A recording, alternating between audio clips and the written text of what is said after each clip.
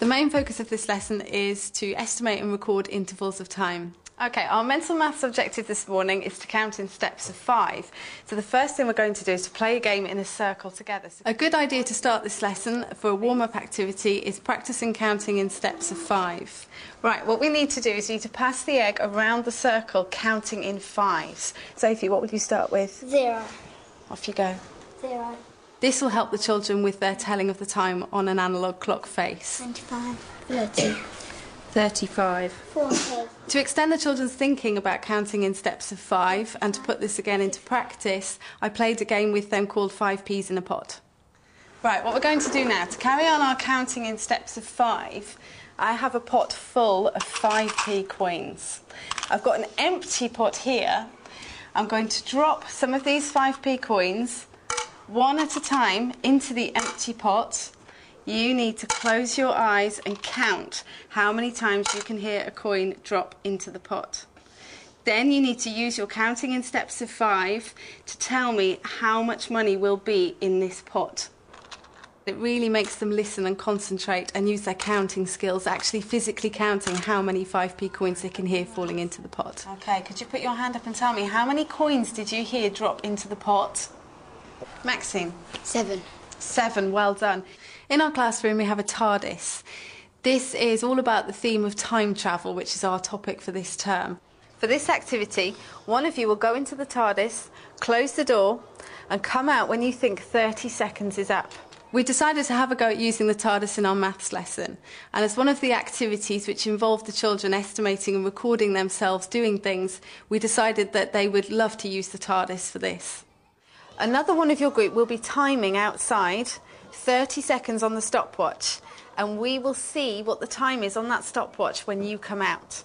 We're going to make a tally on the chart just behind you to show when each of you came out. Are you ready? Yes? Okay.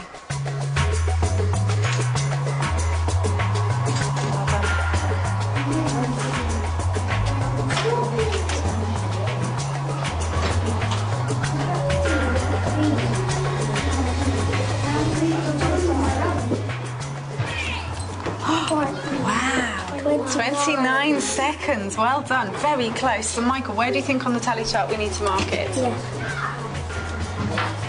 Excellent, okay. Go in. Okay.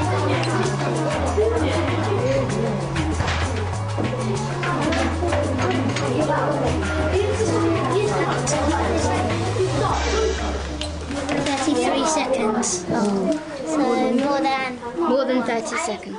It's good to choose fun activities for the children to do, especially ones that will get them moving around. Ready, steady, go.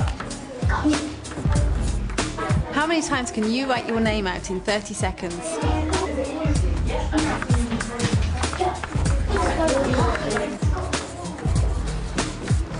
Stop. Ready, steady, go. Can you stand on one leg for 30 seconds?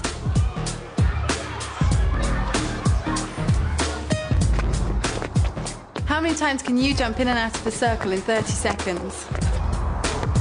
How many times can you bounce a ball in 30 seconds? I want to do my jump and I can jump in.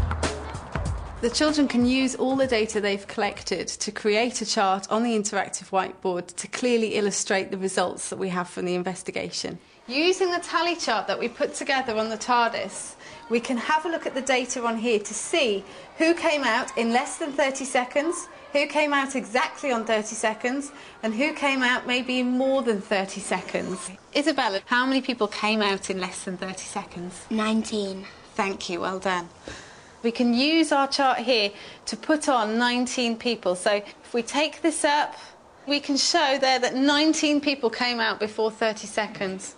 Hands up if you came out of the TARDIS exactly 30 seconds. Well done.